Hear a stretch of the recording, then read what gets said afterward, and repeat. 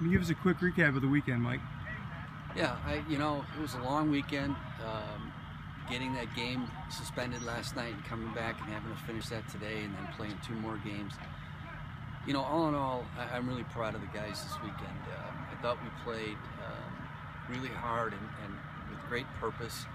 I think we had 4 or 5 innings in that whole weekend that we didn't play particularly well, and it cost us a win in the suspended game today. But even with that indoor facility, which is really helping us out a lot, it was a much easier transition for us than it's been in the past. There's still some things that you can't recreate in there that you just got to get on the field and learn how to handle. And I thought all the things that we did this weekend that need improvement are certainly within our ability level. And I saw a lot more positives this weekend than negatives. Can you say something about the way Jeff Bones swung the bat this weekend?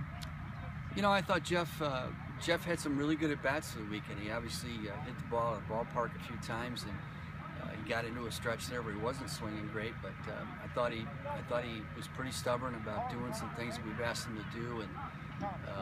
And I thought Ty Detmer gave us some good at-bats this weekend, as well as Carl Sujihara.